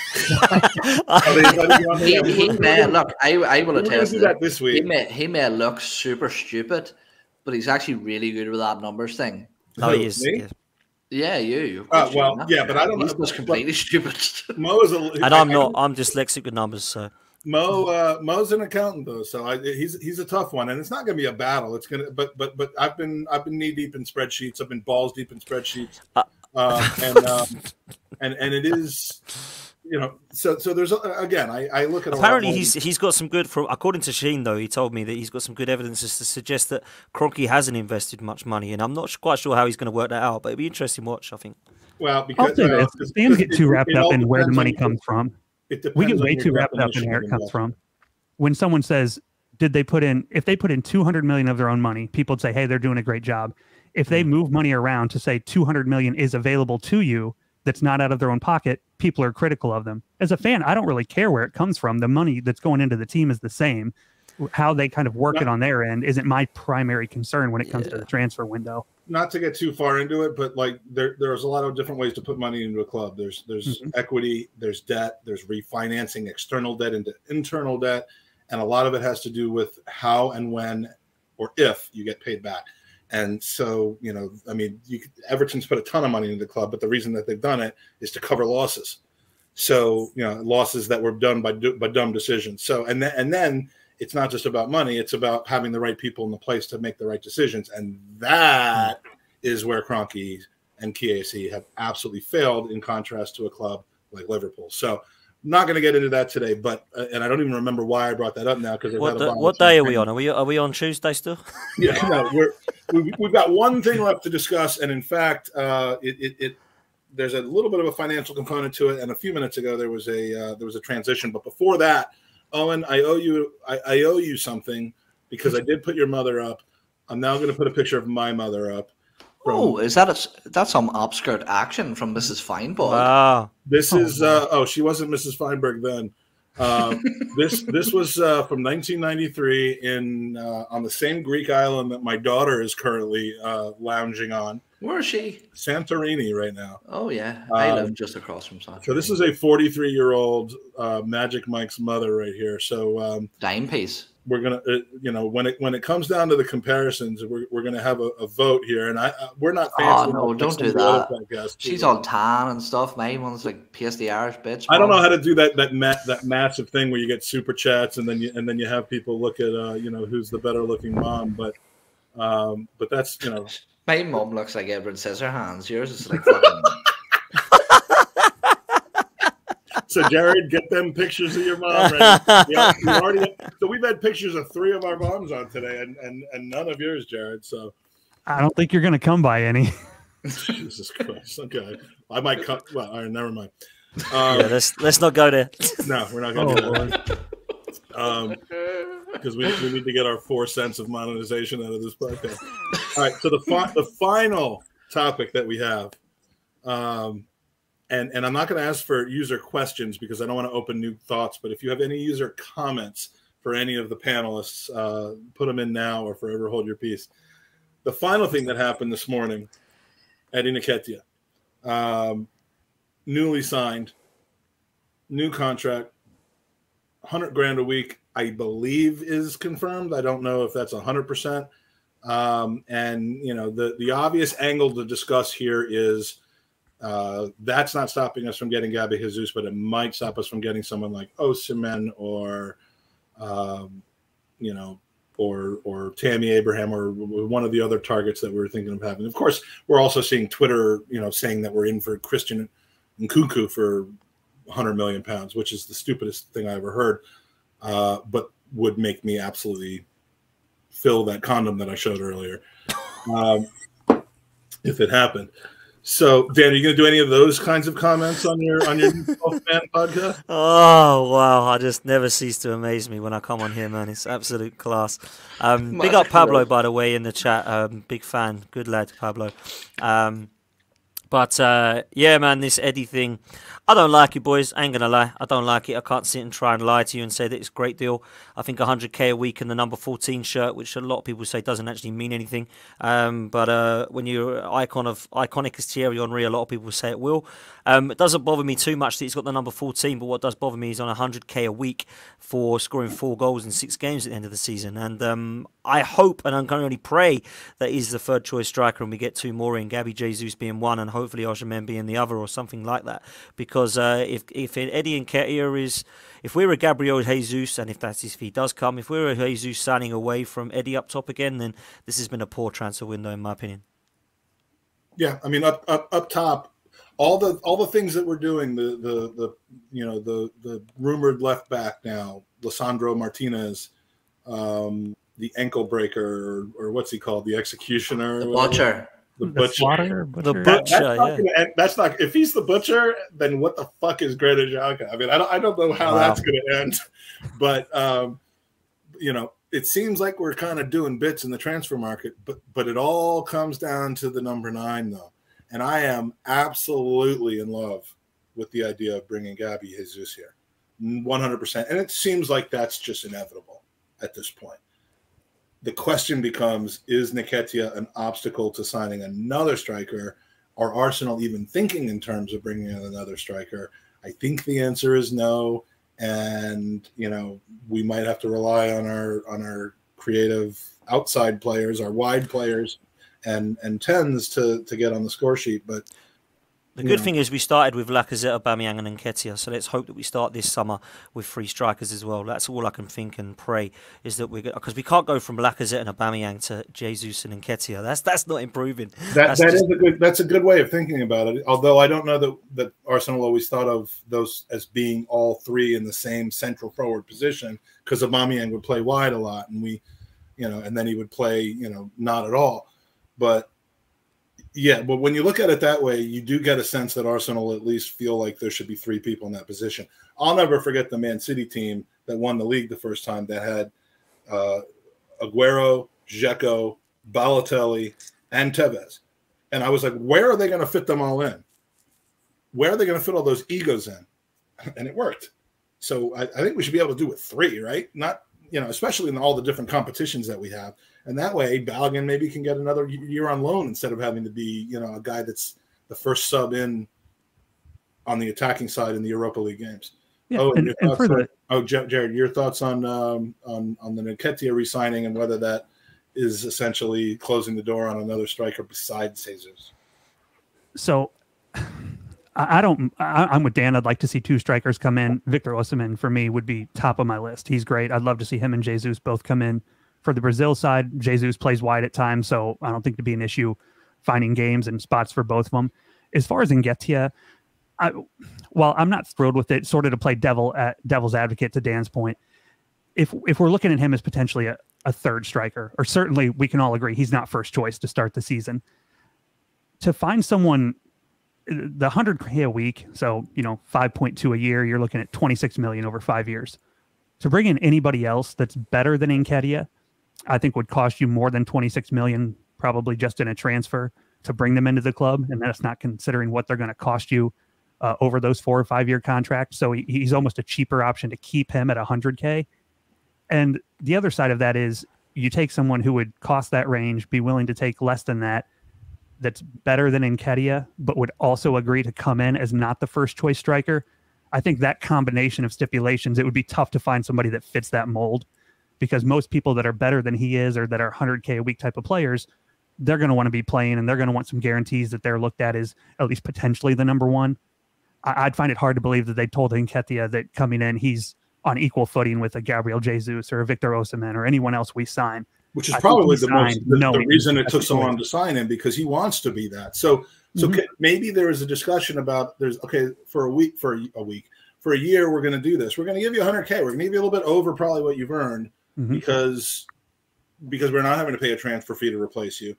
But we're also signing you to a longer term contract so that if you are okay this season, if you're like an all right Europa League guy, if you come in and score your goals in the cups and you do, occasionally all right off the bench in the Premier League, then like Dan, can we then sell him for 26-30 million next year to whatever team has just been promoted out of the championship, or to a team that's 12th to 15th in the league that is looking for a Premier League experienced goal scorer who might not be good enough for Arsenal but might be plenty good for them to get to play 90 minutes a week? I like your thinking, but we're not Liverpool. We don't do the Rhian Brewster, the Jordan Ibe, the Dominic Solanke stuff, do we? We either let them go for nothing or we just sign them up and keep them until they're no good.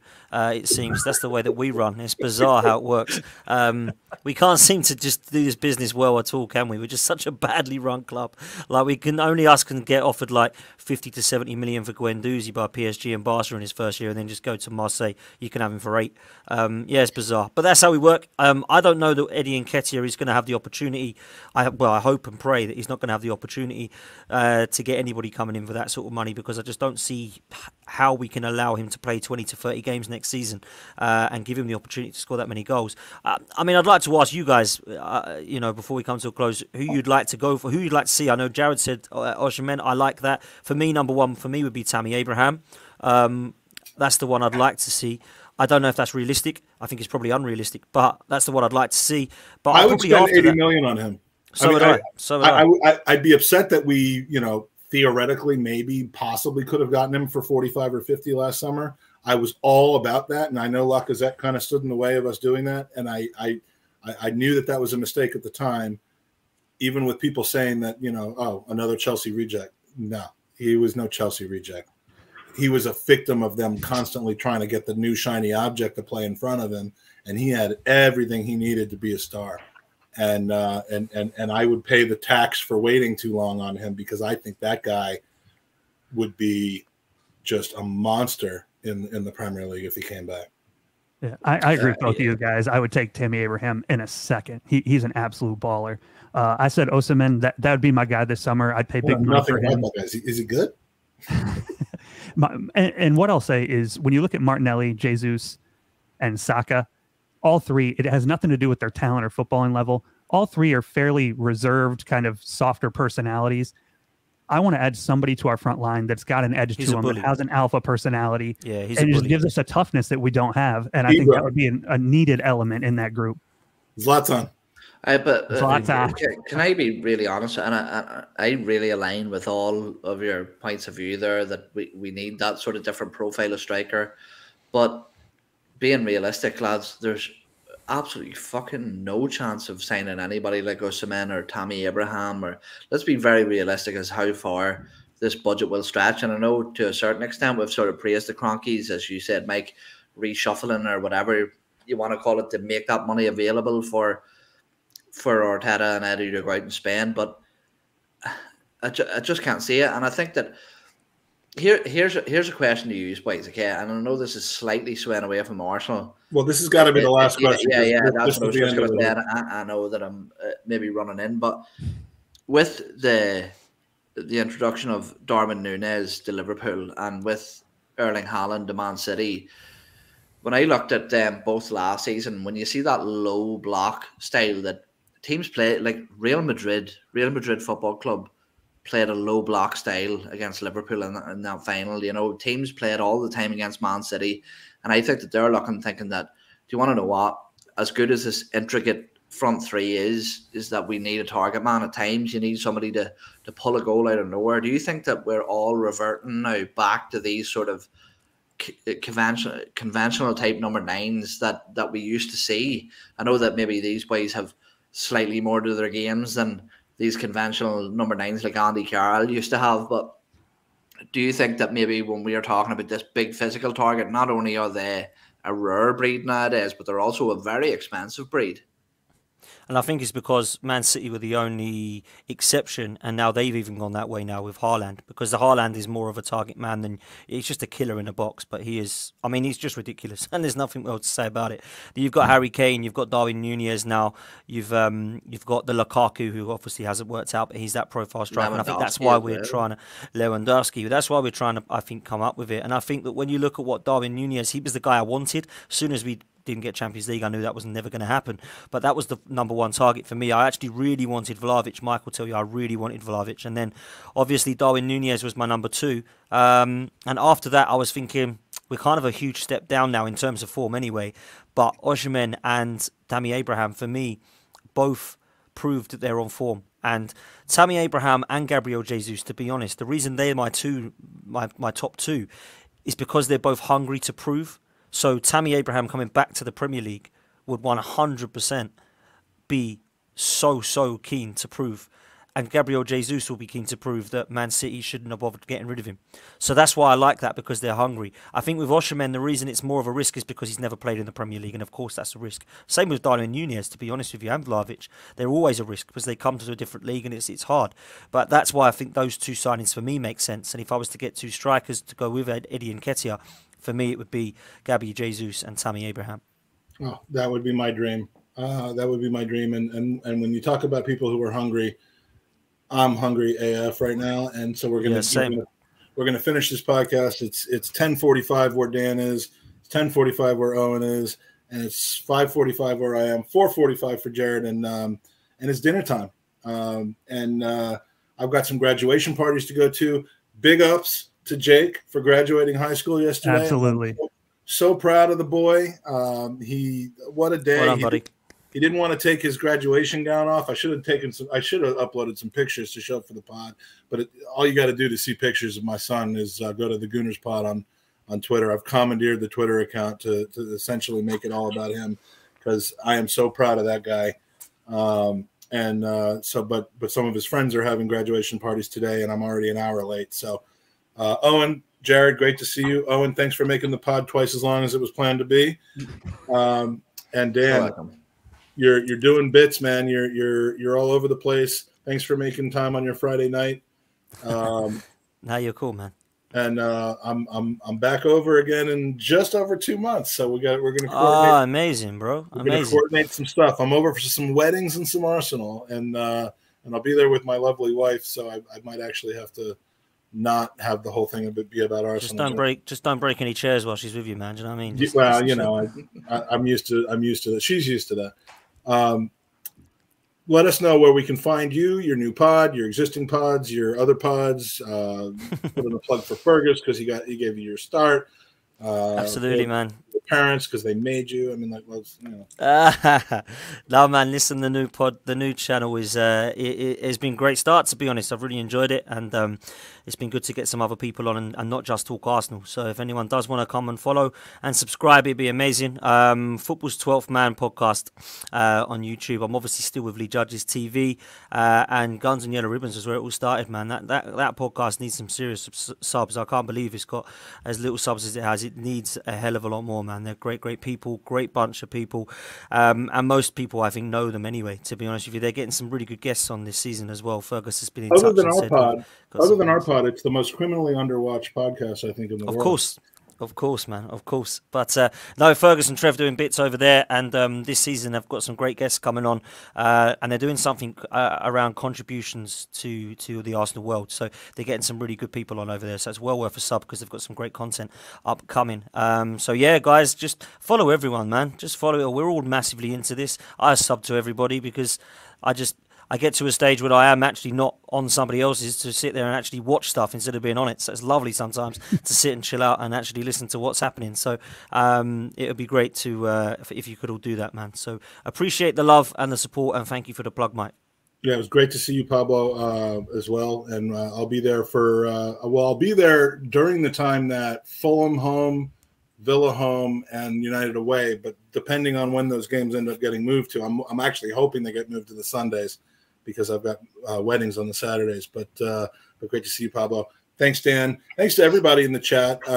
Gary's in the chat. Moss Sports Talk, very active in the chat today. We had Mark McCryden with some good points and one not so great point.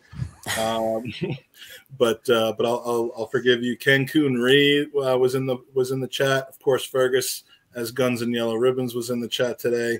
A few more of you were in there. We were pretty much between 20 and 30 the whole time, which is, you know, I'm happy to talk to anyone or more people, and I love it when the chat is active and talkative as they were today. So thanks, Dan, for you're welcome, boys. Always a pleasure, man. Oh, and Jared, we will be here, or some combination of us will be here on Monday night for our TGP Monday night kickoff and banter session, and then we'll have a whole bunch of new shows next week. One preview of a guest next week, and there will be hopefully Monday, Tuesday, Wednesday, Thursday, and Friday next week. Wednesday, we're going to have Arsblog on. He'll be joining us at 7 p.m. We'll talk about his recent podcast at the Union Chapel, and we're looking to have other Irish guys. Exactly, and we're going to have some great guests on. The one thing we can be counted on is having the best guests talk to the fewest number of people. So that should be our motto as the Gooners Podcast. So because I haven't had enough time to do it, we're going to pay our intro as an outro. But thanks for joining us tonight. Come on, you Arsenal, and come on, you Gooners. Once upon a time, way back when there were only 9,000 Arsenal podcasts, 5 young men from various backgrounds, an Irish kid with a horrible haircut, a young Jewish nerd who hadn't discovered food yet, a child from Hemel Hempstead who didn't want to be English no more, a handsome advertising magnate with impeccable judgment, and a young Mexican AC Milan fan hatched a plan to take over the world of Arsenal podcasts. But then these boys became men. Jared, Mikey, Ewan, Magic, and Andy. And the rest, my friends, is history. And now, all these years later, you tune in every so often to hear their incredible takes, their football knowledge, and their sensual advice. But now, it's gone too far. You, our fans, are at long last witness to season 7. Welcome to the Gooners Pod.